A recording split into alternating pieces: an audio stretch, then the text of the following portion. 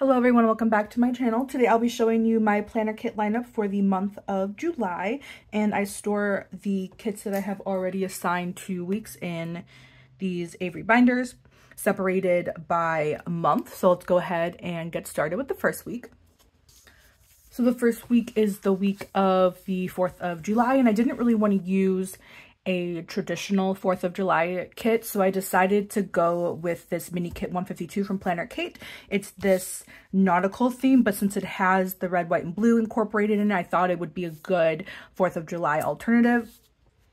And from the kit, I actually only have these two sheets, sheet A and C, which is the sampler and the full boxes. So I'll need to supplement a few things since this is not really enough stickers for the way I plan now. So I decided to pull in this red, white, or actually no white, just red and blue foil bundle from SPC. So it'll be, so now I'll use one of these bottom washies so I can have a full washi on the bottom. I probably won't use any of those. I have date headers now, and then I also have glitter headers. So most of these will be put to use. And then I also pulled some matte foil samplers from SPC in red and blue foil, excuse me. And then I have some 4th of July specific stuff from SPC, these overlays, and then these from Simply Gilded, just fireworks. So I'll use that as deco. And then I just pulled in some icons since there's not many in the kit. I'm only going to use this one if I use it at all, but then I thought that these blues work really well as well. Up next is the week of National Ice Cream Day, so I decided to use this mystery from SPC, and I actually think she just re-released it in shop, like not in the mystery format, so I think it is available actually, and I thought this kit would be the perfect one to use for National Ice Cream Day, obviously, since it is an ice cream shop. So I will be using that one this week. And this one was not cut very well. Well, I guess it was cut too well.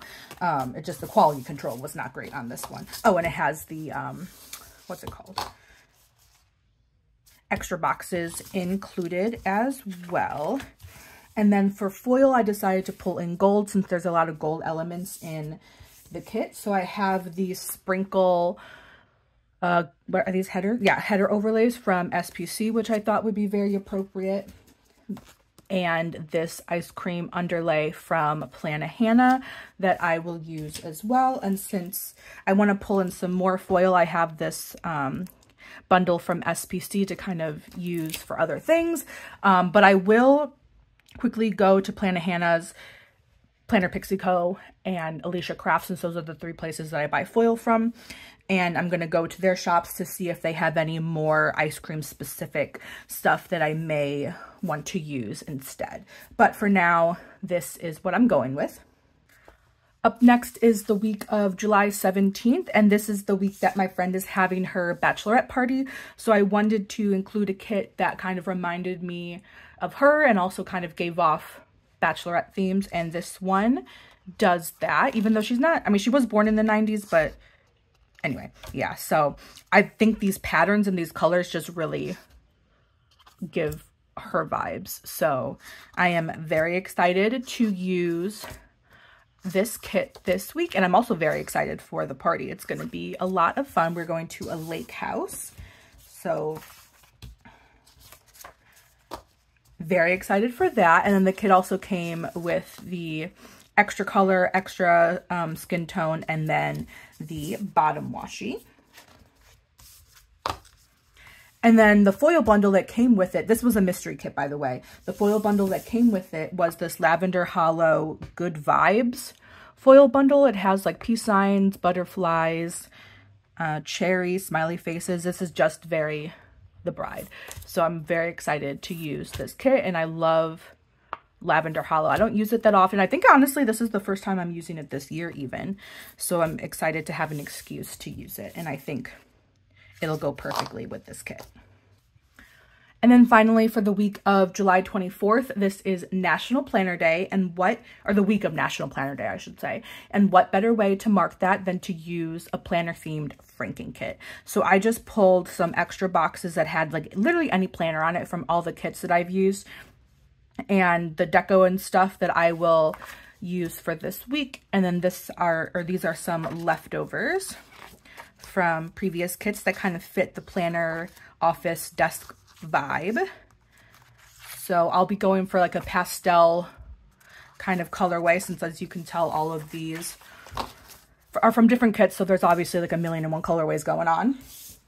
I decided to pull in some icons and samplers from other kits.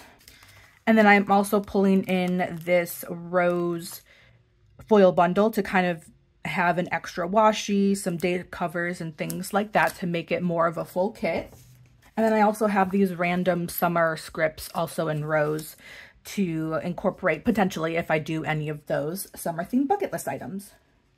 So that is everything for this month. Just to recap, I'm using the mini kit 152 from Planner Kate with some red, hollow, and blue foil.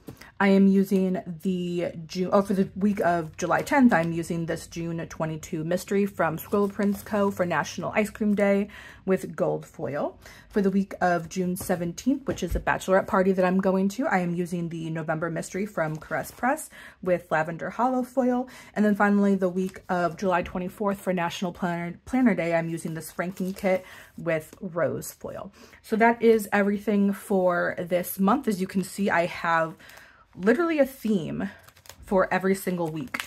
There's no random kits in this kit. Every week has a holiday or a special occasion that I'm celebrating, which is very exciting. So I hope you guys enjoyed this video. Don't forget to hit that like and subscribe button and leave a comment down below if you're twinning on anything. I would be pretty surprised if, actually this one I think is pretty normal. This one I have a feeling a lot are going to be using this week, and obviously some sort of 4th of July spread this week as well. So again, don't forget to hit that like and subscribe, and I'll see you next time. Thanks for watching. I hope you have a good day. Bye-bye.